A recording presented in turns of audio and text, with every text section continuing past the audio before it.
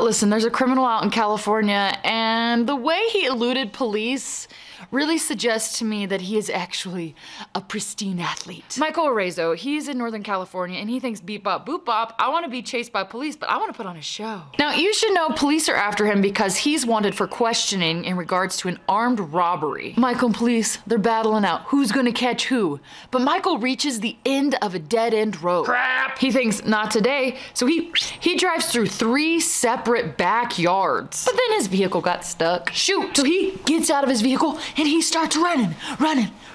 What's that he sees? A motorcycle. He hops on it, steals it, and he's back on the run. I guess more like this. Back on the run, vroom vroom. The cops never failing. They're still on his tail. That's when he hops off the motorcycle, runs to the edge of the Sacramento River. He jumps in and he starts swimming. He's pulling a Michael Phelps. This dress is kind of tight in the shoulders, so I can't really swim that well. He gets to the other side. What does he do? He's looking around. What's my next move? He climbs a tree. So just to recap, so far this guy has driven a vehicle, stole and driven a motorcycle, and then swam across the river before climbing a tree. Now police are like, that was a poor choice. They circle it. Eventually the guy comes out of the tree. He was, as you guessed, arrested.